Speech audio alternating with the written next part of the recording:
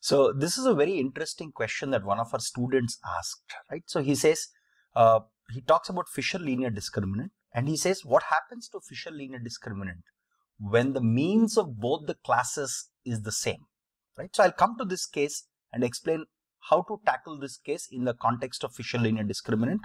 But for those of you who may not know what is Fisher linear discriminant, let me give you a very simple idea here. Again, this is very related to the concept of principal component analysis. So I'm assuming that you have gone through the concept of principal component analysis in our course videos, which is freely available, right? So where I discuss about how to formulate the problem itself, right? So I'm going to assume that. So in PCA, what do we have? We don't have classes. PCA is an unsupervised algorithm, right? Where we are trying to find that hyperplane on which if I project my data, right, I'm going to get maximum variance, right? I want to preserve as much variance as possible. Again, this is something that we discuss in lots of details, both mathematically and graphically in the course videos. Now, Fisher linear discriminant is an idea that is very similar to PCA, but in the context of classification. So here we have a supervised setting. This is not about dimensionality reduction. PCA is about dimensionality reduction. By trying to retain as much variance as possible, Fisher linear discriminant is all about a classification task. So I'll try to explain this very simply using a two-dimensional example, right? Imagine I have feature 1 and feature 2. Let's assume I have two classes. Let's assume this is class 1, all the yellow points, all the green points, let's assume are class 2, right? Just like in PCA that we've already discussed in the course videos, here our objective is very simple. Our objective is, can I come up with a hyperplane? Okay, so objective here is come up with a hyperplane pi with W being the normal to the hyperplane such that when I project these points onto the hyperplane, they're well separated. That's the whole objective. Again, in PCA, our objective is to maximize the projected variance. Here, the objective here is to separate these two classes, right? So we are given a bunch of points with class labels. Let's assume the class labels are 1 and 2. Now imagine if I project all these points onto this axis or onto this feature, then what happens? All these yellow points will get projected to values from here to here. All these green points will get projected to values from here to here. Again, in our course videos, we discuss about projections, all the basic concepts of linear algebra. So I'm assuming that you've gone through those. Otherwise, you'll not be able to understand what's happening here, right? So when I project all of these yellow points and these green points onto this feature or onto this line, what happens? They're completely overlapping. So I'm not able to separate them, right? So my objective here is to come up with a hyperplane. Imagine if I come up with a hyperplane like this. Okay, I'm just drawing it roughly. This hyperplane passes through origin. So its equation will be W transpose X equals to 0. There is no plus B term, right? Where W is the normal to this hyperplane, right? So let's call this hyperplane as pi.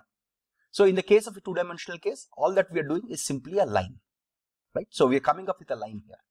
Now, if I project all of my yellow points onto this plane, right? Let's assume this point is xi. How do I project it? I just compute W transpose xi, right? So let's assume this value is xi dash, right? So I can compute, I can project these points onto this plane and they will all fall here. There will be a lot of overlap here, but they'll all fall here, right? So I can also project all these green points here. And when I project them onto this hyperplane, they'll all fall here, right? Now, if you notice all these yellow points, so let me use a different color here. All these yellow points and green points are well separated. So after projecting them onto this hyperplane, I can just use this as a threshold. And whatever is on this side of the threshold are all yellow points. Whatever is there on this side of the green, or whatever is there on this side of this value is all green points. So our objective here is to find this hyperplane pi such that when this data, which has two classes, is projected, the classes are well separated. That's the problem here, right? Very, very simple. This is very similar from a mathematical viewpoint. This is very similar, or from a geometric viewpoint, it's very similar to PCA, but in the context of classification. Now, if you want to look at it mathematically, look at this. These are all your points. Let's assume I'm given a data set, right? Xi, Yi. Xi's are these original points. All these are Xi's. And Yi is, let's say, class 1 and class 2. So all these yellow points are class 1. All these green points are class 2, right? Now, I want to find a hyperplane pi that is passing through origin, okay, which means it only has this W, right? What is my objective? Now, given any point xi, as I just showed earlier, right? Given any point xi, I can compute the projected point using W transpose xi. Let's call those points as xi dash. So whenever I use the dash, it means the projected point. If I don't use it, it means the original points. Okay. So after projecting them, I have this bunch of points. I have this bunch of points, right? And these are one-dimensional points. Remember that. These are one-dimensional points on this line, right? So what Fisher linear discriminant says is, I want to find, again, this is the optimization problem behind Fisher linear discriminant analysis, or finding Fisher linear discriminant. It says, I have a function like this. I'll explain this function in a couple of minutes, right? So the object, again, we have discussed lots of optimization problems in the course videos. So I'm going to give you an intuition of how this pans out. So what it says here is, the Fisher linear discriminant says is, what the Fisher linear discriminant says is, the mean of these projected points and the mean of these projected points should be far away. That's what we want. We want the means of these projected points, the mean of these projected points. Let's say the mean of these projected points as mu1 dash. Okay, so let's say this is class 1 and this is class 2, because I've used that notation here. Let's say the mean of this is mu2 dash. We want these two means to be as far as possible so that we can separate them better, right? Which means, what do we want? We want mu1 dash minus mu2 dash to be as large as possible, right? So what do we do in such a case? Mu1 dash minus mu2 dash whole square. Why do we have the square term here? Because this could be positive or negative. We want the difference between mu1 and mu2 to be as large as possible. That's why we are just squaring this up. Again, this is to account for both positive and negative values. In addition to that, we want these points to be grouped very closely together. Similarly, we want these points to be grouped very closely together. See, if these means are far away and if these points are closely packed, then that's the ideal situation. How do I measure if these values are closely packed? I can just compute the variance in all these values. Similarly, I can compute the variance amongst all these values. So what we have here, what do we want? We want this to be large. We want these variances to be small. So what do we want? Look at this. So, okay, we want this gap to be large. So it should not be minima, it should be a maxima problem. I'm sorry. That's a small typo here, right? We want to maximize. We want to find a W here that maximizes this function, which is a function of W. Why is it a function of W? Because this mu1 and mu2, mu1 dash and mu2 dash can be computed using xi dashes. Xi dash, if I have xi dashes for all the points in class 1 and class 2, this is simply the average, the simple arithmetic mean of these points. Similarly, for your si dash or s1 dash is nothing but xi dash minus mu1 dash. So how am I computing this si dash? For class 1, see, look at this. S1 dash is the variance.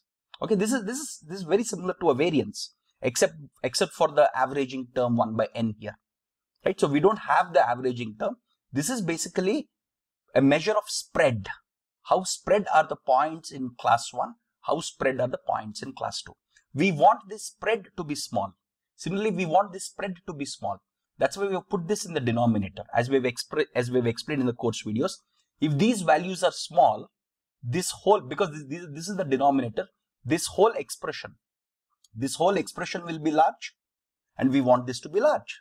So the optimization problem we are solving in the context of Fisher linear discriminant is, we want to maximize the difference between projected means, and we want to minimize the variance, the in-class variance. This is the variance of projected points in class 1. This is the variance of projected points in class 2. So within class variance of projected points, we want them to be as small as possible. This is the optimization problem, right? Again, there are some very simple and elegant ways to solve this. I'm not going to go into that, right? Now, again, very simple, very ingenious, very easy to understand if you already know PCA, if you know the concepts of linear algebra. Now comes the interesting part. Now, the case that our student asked was, what if mu1 and mu2 are same? Again, there are many ways that mu1 and mu2 can be same. This is one example. Look at this. These are all my class 2 points. These are all my class 1 points. Let's assume this is class 1 and this is class 2. The mean of all the points of class 2 is here. The mean of all the points in class 1 is here, right? So how does Fisher linear discriminant work in this case?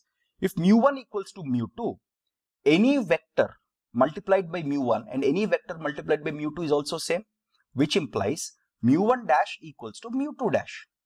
For any vector, for all w, right? For any w, see, these two are the same. So if I do a dot product with a vector w, I'll get the same result, which means in this optimization problem, my mu1 and mu2 are the same, which means this whole value will become 0.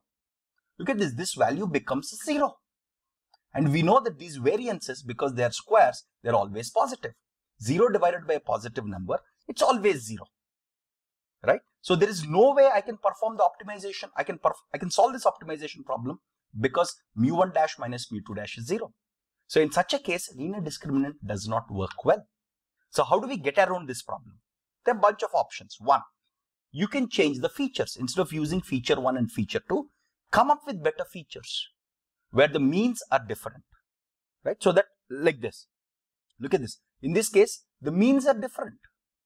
So I'm able to find a hyperplane, or I'm able to find a line wherein if I project this, I'm able to separate these two classes, right? This is one option. Second option here is, why are you stuck to linear discriminant analysis or Fisher linear discriminant analysis? Use nonlinear models like decision trees. If I have a decision tree, what can I do? I can classify all these points as one class. I can classify all these points as one class.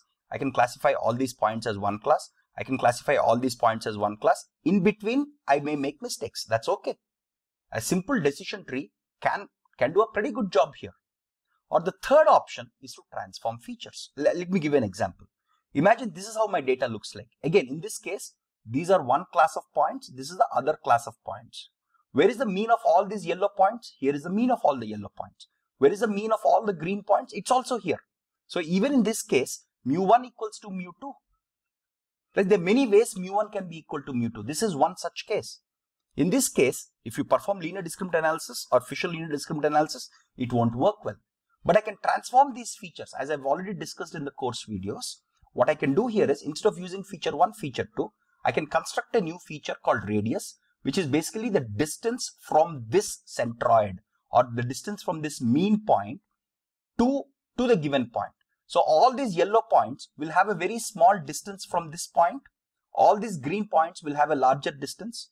So if I construct a new feature called radius feature, which is distance of the points from this point, which is the mean of both my yellow points and green points. This is the case of concentric circles, right? How do we try? Again, this is something that we've discussed in the course videos when we discussed about logistic regression and how we can use logistic regression when we have concentric circles case, right? So if I transform these features, my data is very good.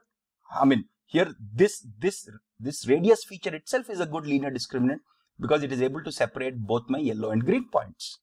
So if you have a case like this, it is best to use some of these strategies because Fisher linear discriminant is fundamentally flawed when you have mu1 and mu2 being the same.